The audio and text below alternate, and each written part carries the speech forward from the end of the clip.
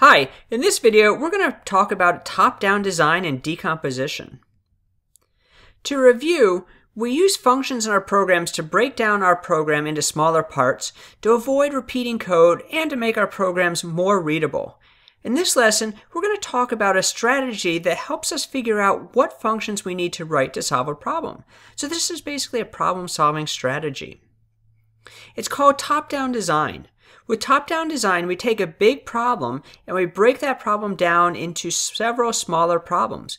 We can then break each of those problems down into even smaller problems. We continue to do this until we have a problem that is simple and easy for us to solve. So even though we start with this big problem that may seem complicated, by breaking the problem down into smaller problems, then solving each of those smaller problems, we make our program much more manageable and our solution much more clear. So for example, if you were working on a movie, well, that's a big task. You may not even know where to start.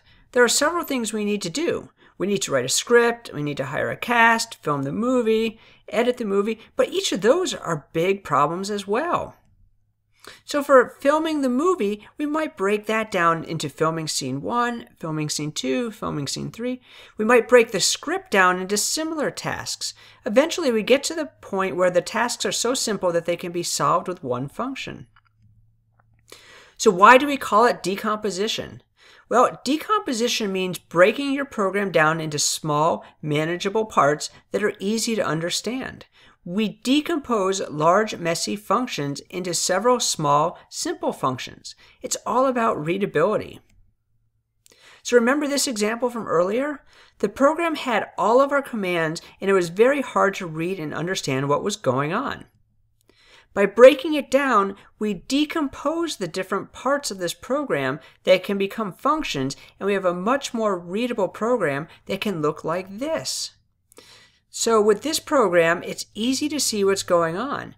We have taken a problem of Karel going to pick up a stack of balls and broken it down.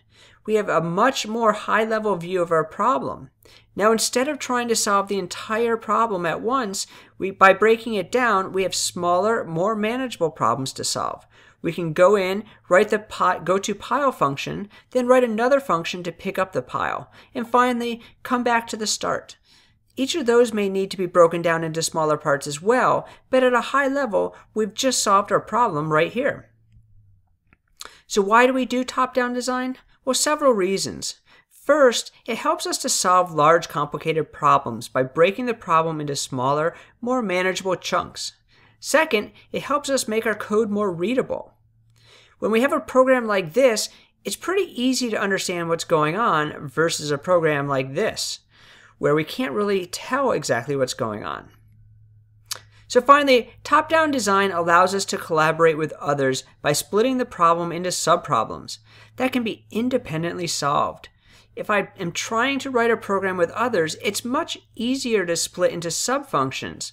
So for example, one person can write the function to go to the pile, another writes the pick up pile function, and a third can write the come back to the start function.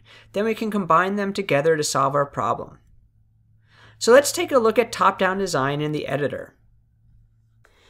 Okay, so let's take a look at top-down design in action. So what we want to do here is we want to have Karel jump over these hurdles, and then run to the finish line.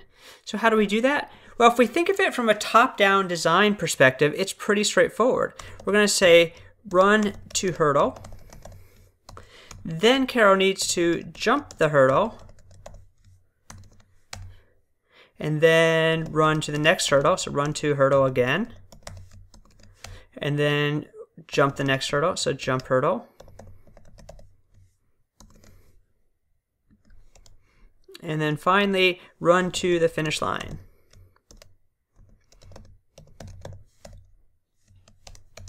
So we can see each of these tasks is pretty straightforward, but if I run it now, nothing happens. We haven't defined these functions yet. But if we can solve each of these functions, each of these little problems, then we'll actually solve our big problem. So let's start by looking at how do we solve this run to hurdle. So we're going to define a function called run to hurdle. And to run to a hurdle, all Karel has to do is move 3 times. So we're just going to say move, move, and move. Okay, so that'll get Karel to the hurdle. Next, we need to have Karel jump the hurdle. So we're going to define jump hurdle. Okay, and jumping the hurdle is pretty straightforward as well. We're going to turn left, move, turn right, move, turn right, move, turn left. So we're going to say turn left, and then we're going to say move.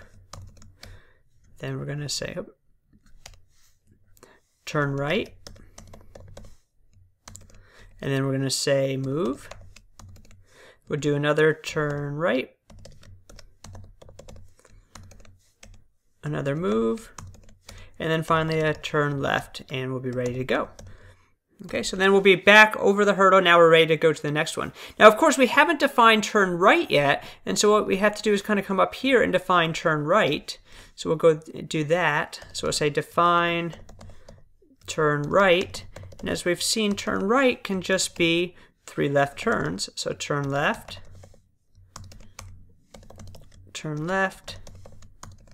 and turn left.